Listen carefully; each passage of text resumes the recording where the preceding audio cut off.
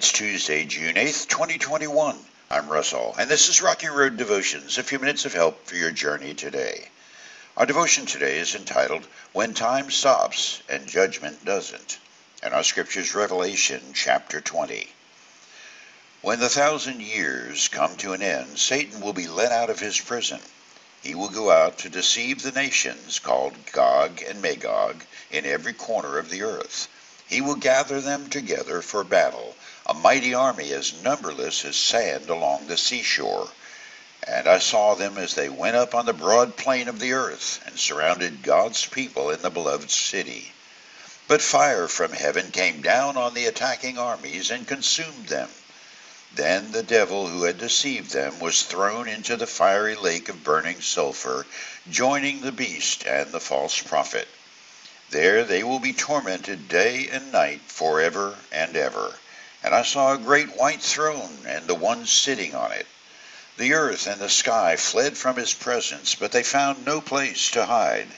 I saw the dead, both great and small, standing before God's throne.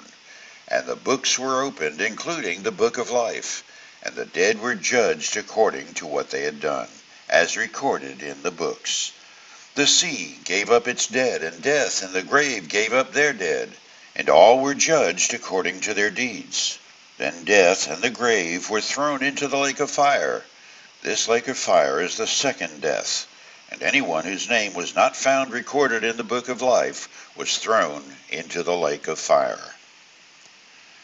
The apocalyptic prophecy of God, written in this final book of God's Word, declares the eventual disposition of evil, forever punishment in the lake of fire, a burning torment, an image that ought to produce jaw-dropping awe. For a human context, I immediately recall Saddam Hussein, a despotic madman, visiting unchecked decades of evil on his own people, murder, arrogant imposition of poverty, the work of a man gone insane with absolute power. Pursued by an army, Saddam was ferreted out of a hole in the ground and hanged. Now, where this analogy breaks down is the aftermath. Saddam is gone, his body buried in 2006 in a grave not far from where he was born in Tikrit. In 100 years, most every work of his hand on this earth will be forgotten. But what of his soul? What of that part of his being created in the image of God which still exists? And what is that like now? And what will it be in 100 or 1,000 or 10 billion years?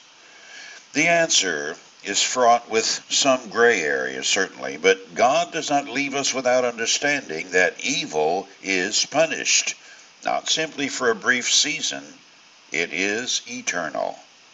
And the moment the word eternal is uttered, the game clock shatters, stopped by divine fiat. In much the same way as those who live in the grace of God also mirror the image of their Creator, those who choose to reject God live in the image of the chief rejecter, Lucifer, and the fate that awaits their judgment is a shout from heaven, pronouncing their eternal residence in the lake of fire. Scripture calls this fate of those who separate themselves from worshiping God the second death. No human can look into the eyes of another human and declare lostness. That judgment is reserved for God alone. But the fact that we cannot judge each other does not negate the reality of that judgment.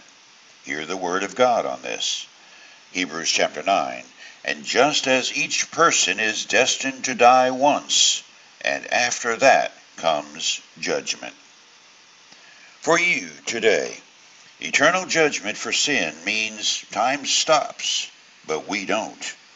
The eternal day of those who live in the light is mirrored by the eternal night of those under judgment.